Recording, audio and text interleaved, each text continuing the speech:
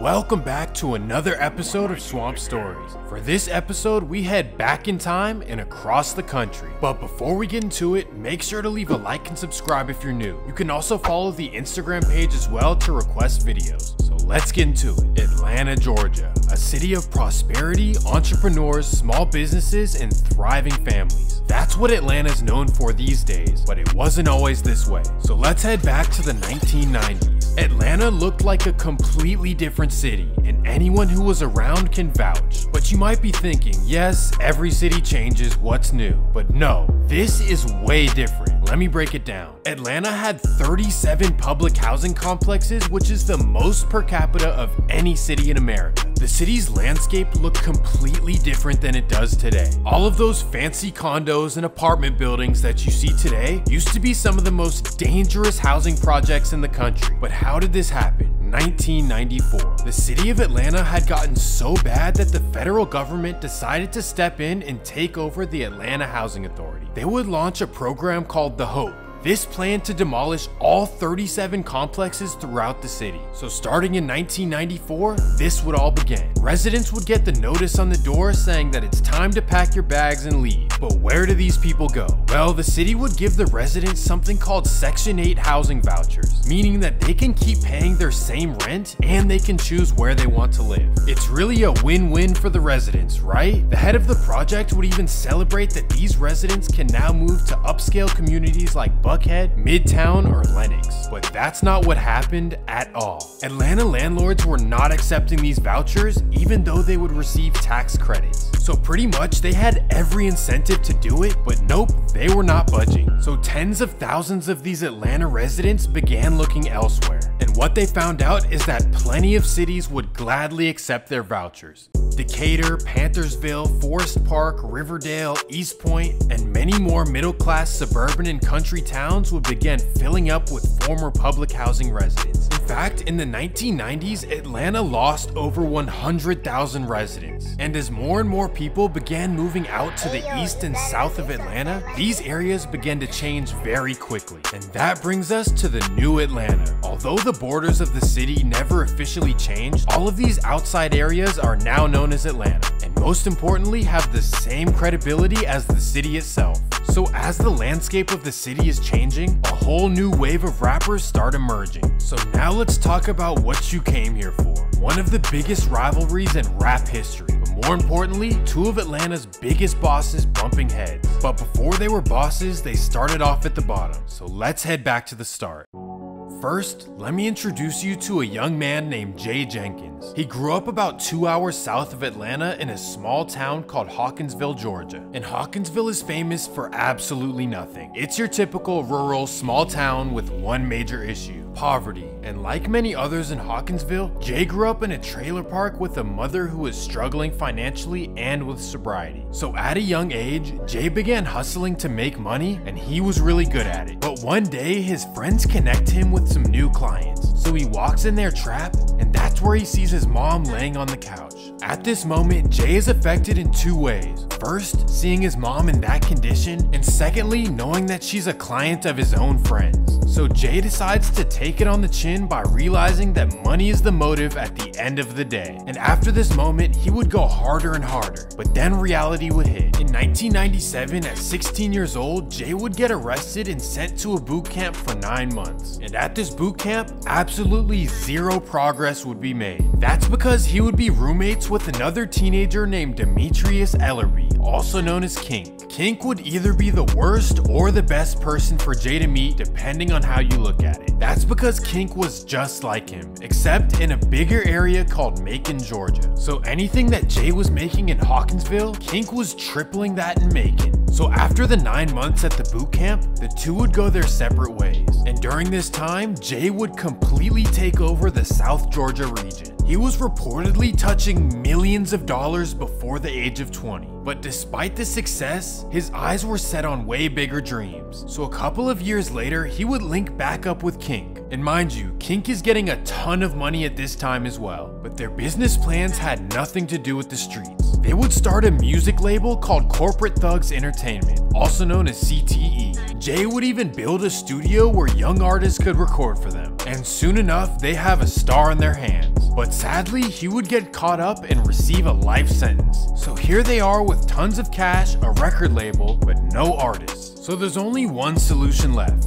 Let's try to rap. So Jay would hop in the studio and began calling himself Young Jeezy. And through his connections in the streets, he would drop a serious bag on features from Lil Jon and other mainstream rappers. And again, let me make this clear. Young Jeezy was rich before he ever picked up a microphone. He was already all through Atlanta in Ferraris with hundreds of thousands of dollars in chains. He would become an underground star in Atlanta, but he wasn't the only person getting serious money. So that takes us to Zone 6. And that's just what it's called because technically it's the city of Decatur. But this is one of those areas that had a huge influx of residents from Atlanta's old projects. And because of this, most of the area became just as wild as the old Atlanta. And that's where Gucci Mane began taking the same path as Young Jeezy. But his upbringing was slightly different, so let's head back. He didn't grow up rich or anything, but his mother is a college graduate and school teacher in Atlanta. And because of this, he was a good student for most of his childhood. But during his teenage years, he began getting sidetracked from school as his hustling ways started. It all started at 14 while he was getting a snack from the gas station. He runs into a cute girl and she asks him if he wants to, let's say, inhale and exhale with her. He had never done it before, but he figured that he had to say yeah. And from that day, everything in his life would change. He became known for getting money at that same gas station on Boulder Crest Road. And at first, he had no issues. Money was fast and no one was bothering him. But things would begin to change once the money got bigger. And that takes us to 1995. It's a normal winter day after school and Roderick is doing what he does. A man approaches him and asks him if he would work for him. And by work, you know exactly what I mean. But Roderick is happy with the guys that he gets money with, so he declines the offer. 3 hours later, Gucci Mane is hustling behind the car wash on Boulder Crest Road. He hears something and turns around. Boom! Right there behind him is the man that he had just met earlier. He tells Roderick to give him everything, and they both know exactly what everything means. The man already knows who he is and definitely knows what he has in his possession. But for whatever reason, Roderick takes a risk. He is not going to give up his work, so instead he hands the man $40 in his wallet. But that's not what the man is looking for. A decision like that can cost him his existence. But thankfully, the man doesn't go inside his pockets and dips off. So Roderick goes back to his wall plug and tells him the entire story. Except he lies about one thing. He tells the wall charger that the man took his you-know-what. So the man feels bad and gives him $400 so he can get back on his feet. So at the end of the day, Gucci really finessed the situation. Only in Atlanta, for real.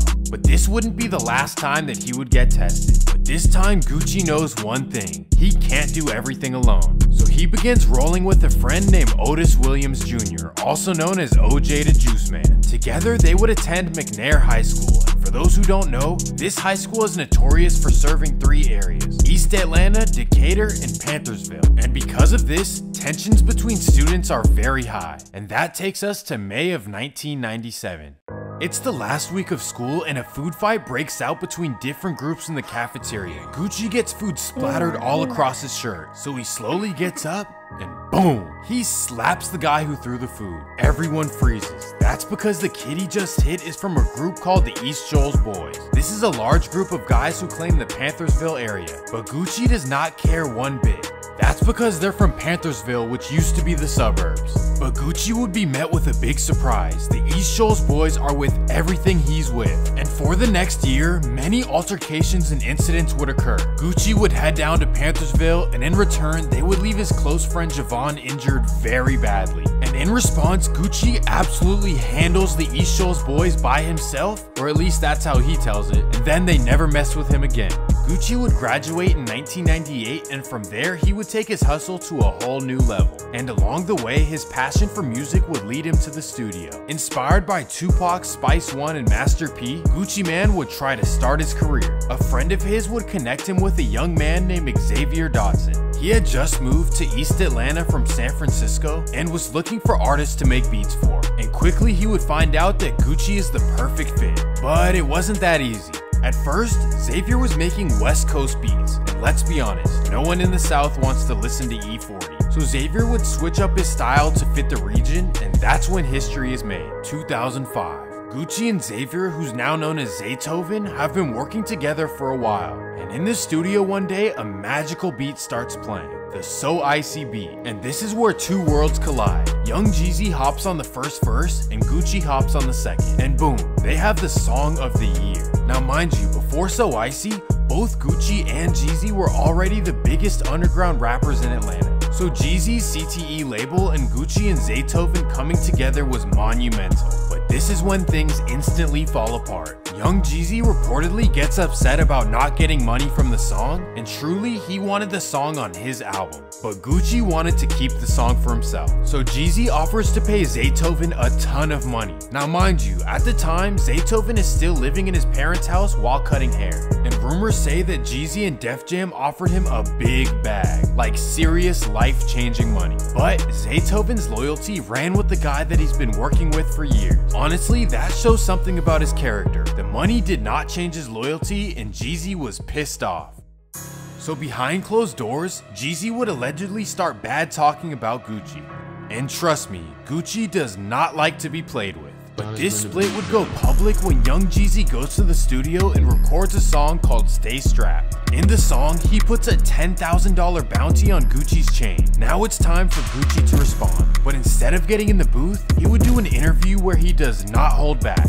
And make you feel this way that you feel right now. Nigga tried to get my song on his album, and after he couldn't do it, you know what I mean, just came out of it. So what he started doing exactly? You know, just making diss records.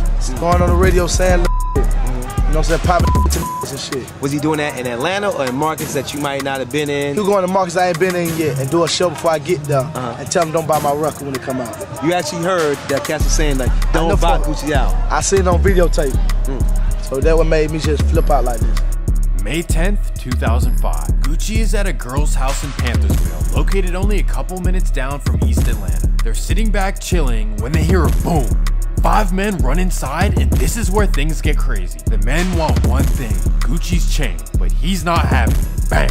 What just happened? Well, nobody would know, not even the police. That's because they wouldn't receive a single call about anything in the area. 2 days later, May 12th, 2005. Columbia Middle School ends their school day and the kids go play in the area. A group of 7th graders decide to walk through the woods, and that's where they find something they wish they never saw. So they call the police, and the man is identified as Henry Clark III of Macon, Georgia.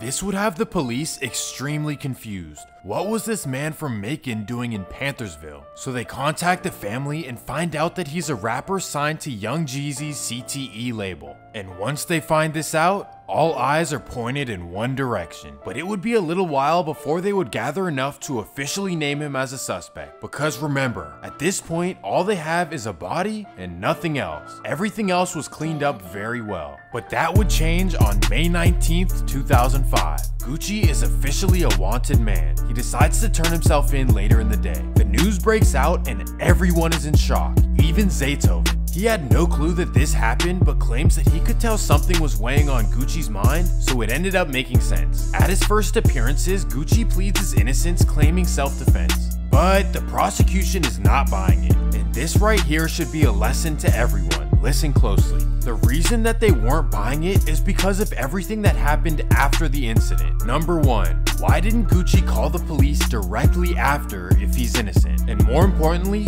why was the area wiped of all evidence? This right here is the worst thing you can possibly do if you want to claim self-defense. You always need to be the one to call first and present your side before anyone else can. And this huge mistake would have things looking really bad for him. Meanwhile, Young Jeezy is taking full advantage of all the media coverage. And 2 months later, on July 26, 2005, Young Jeezy releases his debut album, Thug Motivation 101. This album absolutely takes over the South and eventually the whole country. Songs like Soul Survivor, My Hood, and Air Forces all become anthems in every club. But behind the music labels and radio stations, things have gotten serious in Atlanta. Gucci does an interview after being released on bond, and he says some questionable things. He may have broken the code. What do you guys think? Check it out. So that situation that we were just talking about with the charges and so forth, do you feel like it was a setup because cats came like after you, like they was coming to get you? Yeah, I think it was a setup. Do you have any indications on who it might be? Have you heard anything on the streets? Just whatever you feel in your own heart? Well, you know what I'm saying? Like I say, ain't too many people got the motive to do some like that. I just like a detective, learn, you know what I'm saying? Look at the motive, who has motive to do it. And this only has motive. Jeezy. Yeah. Okay. Straight up. Well, young Jeezy absolutely believes that Gucci broke the code and he wouldn't hold back. For any hood know, if you get in any type of trouble and throw your name in that shit, he's a snitch ass.